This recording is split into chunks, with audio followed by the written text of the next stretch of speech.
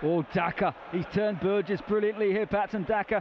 Mavididi's in space once more, edge of the box, shifts it onto his right foot and scores spectacularly. Oh, Stephy Mavididi curls a beauty beyond Václav Hladky.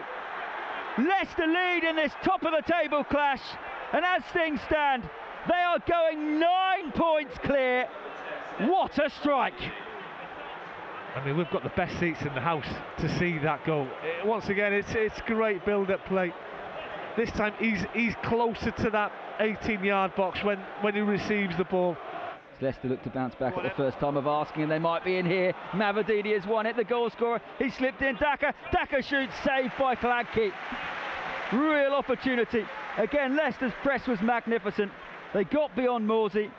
Mavididi with a goal and now almost an assist. Patson Daka in such excellent recent form, and that was a real chance for two.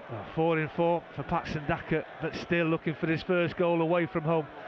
Two teams playing the way their coaches have asked them to, and here's Jackson back to Chaplin. Chaplin will shoot, and Hermansen, brilliant save to his right hand side.